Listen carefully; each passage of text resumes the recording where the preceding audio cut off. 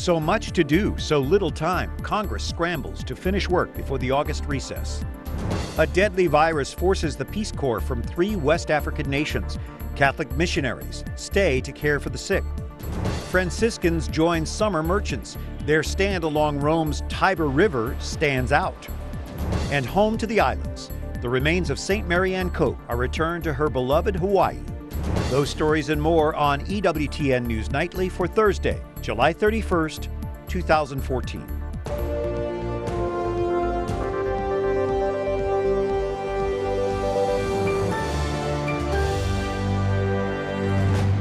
Good evening from Washington, D.C. Thanks for joining us tonight. I'm Brian Patrick, and looking at your news now, a frantic last day at the Capitol as Congress now goes on a 5-week break. Our Jason Calvi covers today's final legislative push from the Hill. Jason? Brian, so many issues on the agenda today. Fixing the problem at the VA, funding our roads, but first of all, the children crossing our border.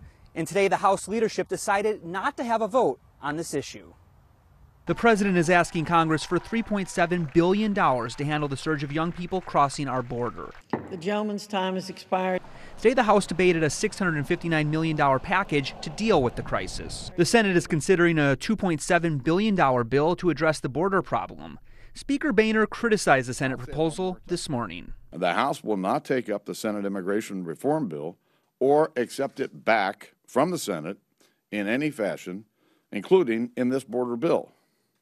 Nor will we accept any attempt to add other immigration reform issues or anything like it, including the DREAM Act, to the House's border bill. The House voted on party lines to sue the president yesterday. On this vote, the yeas are 225, the nays are 201. The suit accuses the president of going over his constitutional authority when he made changes to the Affordable Care Act. Congressional lawsuits against presidents are rare. In 2008, the Democrat-controlled House sued the Bush administration. That suit was dropped after an agreement was reached. A Republican-controlled House, Democratic-controlled Senate, and last-minute finger-pointing today. Are a mess on the floor of the House. Yesterday we spoke to you about the fact that the Republicans do not have time to raise the minimum wage, but they have time to sue the President of the United States. Listen, there are 352 bills passed by the House sitting in the United States Senate. Almost all of those bills have passed the House on a bipartisan basis. Go take your complaint to Harry Reid. But there's still time for foes to get together around the same table in the White House to discuss foreign policy.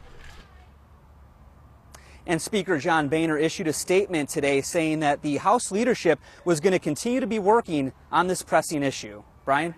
All right, Jason Calvi on Capitol Hill, and to help us take a look at this final flurry of congressional activity, we have Elaine Kmark from the Brookings Institution, also Brian Tremail with the leading National Trade Association for the construction industry to talk about the highway bill. First of all, Elaine, Congress has been in gridlock. Why not just say, you stay until you get this done? Keep them after school. Well, I hope that they in fact do that. Yeah, And they might. And I suspect that people are so outraged that they are leaving town without doing something about these children at the border, that there may be enough pressure to keep them in town and keep them working at least until they get something to resolve that one issue. This is a pretty dysfunctional Congress, however, and this is a big embarrassment for the Speaker of the House. You mentioned the immigration bill. Does this show that the Tea Party has more influence maybe than we thought? The fact that this is not going anywhere? The Tea Party controls the Republican Party. What I don't understand is how the Republican leadership let this happen, how they managed to get into a situation where a minority of the party is dictating what happens to them. There was a point in this debate where the bill was at about $1.5 billion, where in fact they would have gotten some Democratic votes for it. But this leadership, and I think this is about the leadership more than about the Tea Party, this leadership is unable to create the bipartisan coalitions on individual votes that used to happen in the United States Congress all the time. I'm sure some would agree with you. Many would also disagree. I want to turn to the highway bill. And Brian, your organization, very interested in seeing this pass. But why does it matter to us, normal Americans who drive every day, by the way? Yeah, well, the challenge with this funding fight about highways in Washington is that if the Congress doesn't figure out how we're going to pay for our roads and bridge repairs for the next several months, then the amount of money going to states is going to get cut back by the U.S. Department of Transportation, and that means that road repair projects across the country are going to come to a stop. I was in Cleveland yesterday at the Interbelt Project, biggest highway project in Ohio, and they said that they're going to have to shut off work on that project if Congress can't pass a temporary highway funding measure by the end of today. And what that means is there'll be jobs lost, but more importantly, if you're driving on a highway, you want to take a summer break, you're going to be dodging potholes, you're going to be weaving around orange cones, and the roads you drive on are going to be in worse shape because we're going to miss the summer construction season. And in many parts of the country, you can't work on the roads in the winter because it's too cold. This is the height of the season, and if we can't figure out how to fund the roads, then all that repair work's going to come to a halt, and all those potholes from the rough winter we had on the East Coast are going to stay there a little longer. So this is short term. We're not talking about long-term highway funding. We're talking about jobs that are started and going right now. That's right. What happened is that the federal government pays for road repairs through what's known as the Highway Trust Fund, the Federal Highway Trust Fund. And that trust fund is set to hit a dangerously low amount of money sometime in early August, and that will force the Department of Transportation to slow down how much money it reimburses to states for road repairs. That translates in English to states are going to have to tell contractors to stop working because they're going to run out of money to reimburse contractors for the job. All right, we're going to see what happens or doesn't happen. Finally, Elaine, does this look like we're basically have a Congress that's going to do nothing up till the elections, or is there hope that something can happen? It kind of depends on what happens when they go home in August for the August recess. It sort of depends on what kind of reaction they get from the voters about what they've been doing. So some of them are going to hear, yeah, stand by your principles, don't compromise. And others are going to say, hey, guys, we sent you there to solve problems. And it's going to depend on what they hear in this next month as to whether or not when they come back in September, they're going to get down to business, do some negotiating, and actually pass a few bills. We'll see what happens. Elaine Carmack, thank you, and Brian Zermel, we appreciate you being with us. My pleasure. Thank you. Now, some of the other stories our EWTN News Nightly team has been covering in today's world. U.S. stocks plunged today, wiping out July's gains and giving the market its first monthly loss since January. The Dow Jones Industrial Average finished 317 points lower, the worst daily drop in 6 months. The slide interrupted a prolonged bull market. Investigators responded to weak earnings reports and escalating political instability in the world, and there are also concerns about the likely end of the Federal Reserve stimulus program, all leading to a rough day for investors. The Wisconsin Supreme Court upholds a 2011 state law to end collective bargaining for most public workers in that state. Anger over that law led to an unsuccessful attempt to recall Republican Governor Scott Walker. The court upheld the law today, 5-2. It was challenged by the Madison Teachers Union and a union representing Milwaukee public workers. The unions argued the law violates workers' constitutional rights to free assembly and equal protection. Israel's military is calling up thousands more reservists to bolster its forces in the fight against Hamas in Gaza. The military says 16,000 additional reservists are being called. That would bring the number of active Israeli troops to 86,000. Prime Minister Benjamin Netanyahu says his country will complete its goal of destroying Hamas's network of tunnels. We've neutralized dozens of terror tunnels, and we are determined to complete that mission with or without a ceasefire. I would not accept any ceasefire proposal that prevents the IDF from completing the task of demolishing the tunnels, which is crucial to the security of the people of Israel. Close to 1,300 Palestinians, mostly civilians, have now died. 59 Israelis, mainly soldiers, have been killed in this latest violence. Meanwhile, the UN is accusing Israel and Hamas militants of committing war crimes. The UN Security Council held an emergency session to discuss Wednesday's attack on a UN school that sheltered thousands of Palestinians. The panel heard impassioned pleas from top UN officials. But over 103 UN facilities have come under attack, including an UNRWA school hosting over 3,300 displaced yesterday. 19 people were killed and over 100 injured.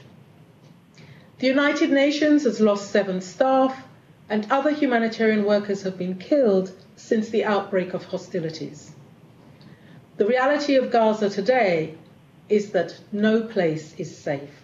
UN officials appealed for a greater effort to protect civilians and to let much-needed aid reach Gaza.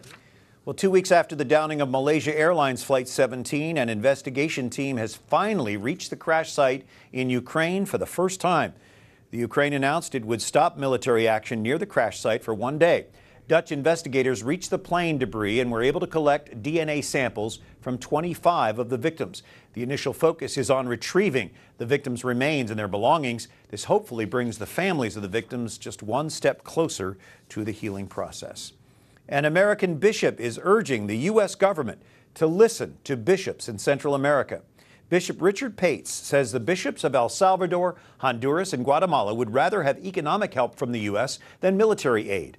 The bishops also asked the United States to recognize its contributions to the violent drug trade through drug abuse and unregulated gun exports. Bishop Pates tells EWTN News Nightly the bishops are well aware of the need for reform. The tone of the bishops in Central America are recognizing the crisis. Secondly, it's a long-term crisis that it didn't develop overnight. Thirdly, they want to work with us to develop a resolution to it.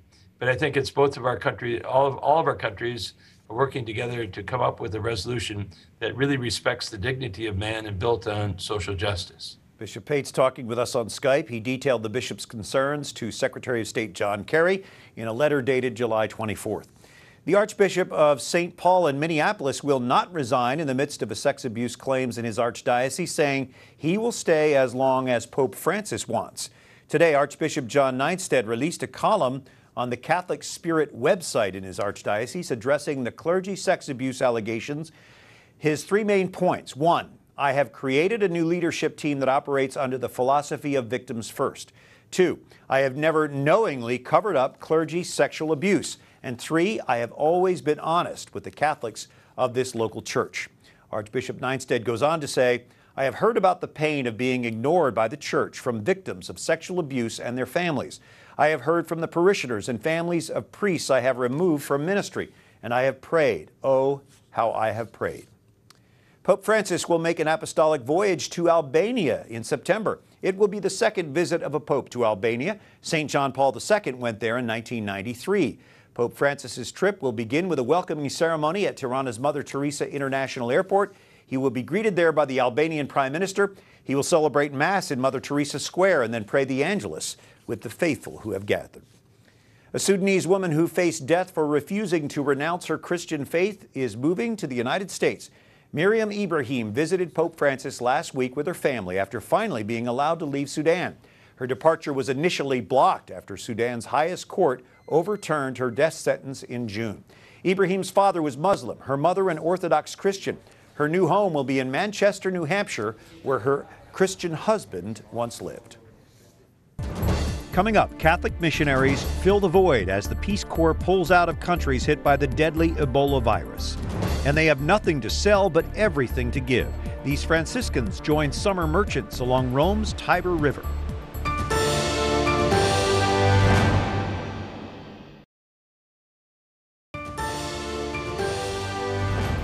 A gentle reminder tonight from the official Twitter feed of Pope Francis. May each family rediscover family prayer, which helps to bring about mutual understanding and forgiveness. Thank you for joining us. I'm Brian Patrick on EWTN News Nightly, and the death toll is now more than 700 in West Africa due to the spread of the deadly Ebola virus. Volunteer groups are now worried the highly contagious disease could spread further. Wyatt Goolsby is with us covering these latest developments. Wyatt? Brian, the Peace Corps is in the process of pulling out hundreds of its volunteers from three different African countries and bringing them back here to the U.S. Two of their volunteers are still in isolation in Africa after they were exposed to Ebola, but the spread of the virus now has many worried it might spread here via air travel. Today, a travel warning from the U.S. for the three African countries hit by an Ebola outbreak: Liberia, Guinea, and Sierra Leone. Officials are advising Americans not to travel to those countries if you don't have to. There's a possibility of somebody flying in from Africa or someplace. Liberia has shut down some of its borders and closed all of its schools. As 2 American workers stricken with Ebola are showing signs of improvement, the Christian organizations they work for are evacuating all non-essential personnel out of that country. The pastor of one of those infected Christian missionaries, Nancy Wrightbull, praised her character. They are low-profile, unassuming people, what I would describe as the salt of the earth. We are very proud to have such people like this as missionaries. While many organizations are pulling volunteers out of Africa, some groups like Catholic Relief Services are staying put. Today, Michael Stuhlman talked with News Nightly via Skype from Freetown in Sierra Leone. We really feel that it's important to have solidarity with the people of Sierra Leone. And also, because we've been there for so long, we have developed a lot of trusted relationships. The president of Sierra Leone, seen here praying for victims, has declared a state of emergency. Stuhlman says CRS is keeping close track to their personnel's health and safety. One of the biggest issues volunteers are dealing with on the ground is educating the public about the seriousness of the outbreak. A lot of people don't know what Ebola is, or they don't believe it exists.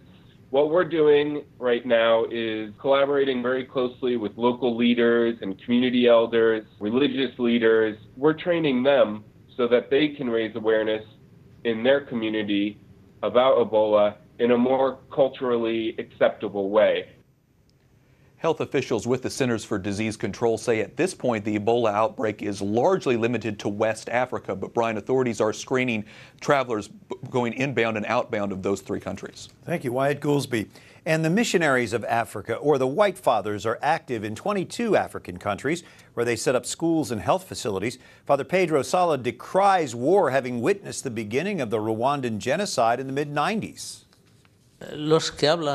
War is something very horrible. People who speak of war and haven't lived it like I have, it's difficult for them to understand it if they haven't lived it like I have. That sensation of destroying life, that sensation that life isn't worth anything, that you are an object. It's a blind destruction. The bullets don't have eyes. The Missionaries of Africa are commonly called the White Fathers because of their white habits. Well, each summer, Romans set up little stands with shops and bars and restaurants and ice cream stands along the Tiber River. This year, there's a special new stand which stands out. It's run by Franciscans. They celebrate Sunday Mass under one of the bridges along the river. They serve food to the poor of the area. They hear confessions. 8 parish priests of the neighborhood help out. The goal is a presence of witness, nothing else. We don't sell anything. It isn't an exposition of missionary objects. It's just about being among the people. So we prefer personal contact and dialogue. After 90 days of work at the Tiber River, the missionaries will meet with Pope Francis and give him a collection of thoughts on missionary work, essentially written by the people they have served. Up next, what you're drinking to quench your thirst could be zapping your energy for summer fun. We bring you the facts. And St. Marianne is back home. Her remains are relocated from New York to Hawaii, where she cared for those with leprosy.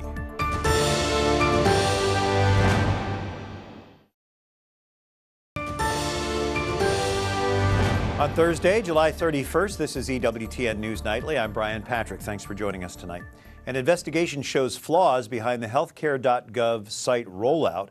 After a months-long study, the Government Accountability Office found the Obama administration lacked effective planning or oversight practices that could have cost Americans millions. The website healthcare.gov was a portal for millions of uninsured Americans to enroll in the Affordable Care Act. So the crux of the issue here is we'll investigate that with our guests. Bill Woods of the U.S. Government Accountability Office is lead author of the study, and James Capretta is a healthcare policy expert from Ethics and Public Policy Center. Bill, you dealt with contracting on this issue. So if contractors don't have a clear idea of what they're supposed to do, it looks pretty obvious that that's going to mess up the rollout. Was that what happened? That's absolutely correct, Brian. We looked at 3 issues that we think all contributed to the problems with the rollout. One is the planning that went into that effort. Secondly is oversight. And thirdly was contractor performance. And we found issues in each of those 3 areas. And let me just explain briefly. In the planning area, CMS, the Centers for Medicare and Medicaid Services, used a variety of approaches to get things done quickly. They were facing an October 1st deadline, and they used cost reimbursement contracts. They proceeded before requirements were fully defined, and they used a development approach that they're not normally used to using. All of those issues created risks, and they did not adequately plan for those risks. Yeah, and we watched this develop, and it was clear that it was not working very well. What do you think this cost us in terms of, you know, the taxpayers' money that went into what really was a pretty botched attempt at doing something that should have been done right? Well, the report itself documents that a number of the contracts had to be plussed up to try to get some of the work cleaned up. So there was at least a couple $100 million in dollars spent on taxpayer money that was wasted. I think the big issue here is that the federal government is just not very good at big contracts related to information technology. There's been a number of failures going back a couple of decades, many of them documented well by GAO. But it's a problem in part because the government doesn't have great in-house expertise on the IT issues, plus managing these big contracts can be very faulty. But Bill, certainly the government has tons of experience with contractors because so much of its work is done with contracting. Is it because this is a relatively new area for the government dealing in? This was a first of its kind undertaking, so that definitely added to the complexity here. And the oversight areas that we looked at, the tools were available to CMS to use to provide oversight of its contractors, but they simply weren't used. They had a quality assurance plan in place, not used. They had oversight and governance boards, and those boards proceeded without sufficient information. So oversight was not what it should have been. Well, we appreciate you being able to give us so much detail about the actual report that you actually worked on. Finally, James, I just wonder if this will be taken seriously. What do you think is going to be the reaction to this? I'm sure there'll be plenty from opponents of the president's health care law. How do you think the White House will react to the report? Well, I think they're reacting like they normally have, which is to say we're fixing these problems and promising that the next round will be addressed in a better way. I think the big issue is that there are still large gaps in this information technology effort. A lot of payments are being made without a lot of good checks and balances in the system. So money's probably being spent right now that's going to be coming at the cost to taxpayers. All right. James Capretta, Bill Woods, we appreciate both of you being with us. I learned a lot. Thank you. Thank you. Thank you, Brian. Well, Congressman Eric Cantor delivered his last speech today as the House Majority Leader. He is stepping down after losing his primary election. He spoke today about his experience in office. I have truly lived the American dream. That's what this country is supposed to be about, dreaming big, believing that each generation can do better than the last. Cantor now becomes a rank-and-file House member for the remainder of the 113th Congress. Kevin McCarthy of Texas takes over as House Majority Leader. Hot temperatures, outdoor activities, two good reasons to pay attention to proper hydration this summer. Our Catherine Zeltner reports. Whether you're at the beach or in the backyard this summer, practicing good hydration habits is essential. Paying attention to hydration during summer is going to enable you to enjoy a summer without feeling too fatigued. You get some water through foods like fruits and vegetables, but 80% of your hydration comes from water and other liquids. So brush up on your H2O IQ with this quick quiz. Here goes. True or false? Let your thirst be your guide. That's false. You want to outpace your thirst. You do not want to get thirsty. When you're thirsty, you're already mildly dehydrated. What about 8 8-ounce glasses of water a day are sufficient? That's also false. That's your bare minimum. Start off with that 8 and build up from there. Aim for about 9 glasses for women and 12 for men, whether it's from tap or bottled. Just because water comes out of a bottle does not mean it's safer. Next, some drinks hydrate more than others. It's true. Water is a perfect hydration policy. Stick with water. Some caffeinated beverages are okay, but be wary of alcohol. It dehydrates. Tips to help you think or rethink your drink. Catherine Zeltner, EWTN News Nightly. Thank you, Catherine. And finally tonight, Hawaii has its saint back on the island. St. Marianne Cope's remains arrived in Honolulu for a ceremony and mass today, relocated from New York. The recently canonized saint is known for caring for the dying St. Damien of Molokai and then continuing his work with exiled leprosy patients. Thank you for joining us tonight. Like us on Facebook, follow us on Twitter, catch us again on EWTN's YouTube page. For all of us at EWTN News Nightly, I'm Brian Patrick. Thanks for watching. Good night and God bless you.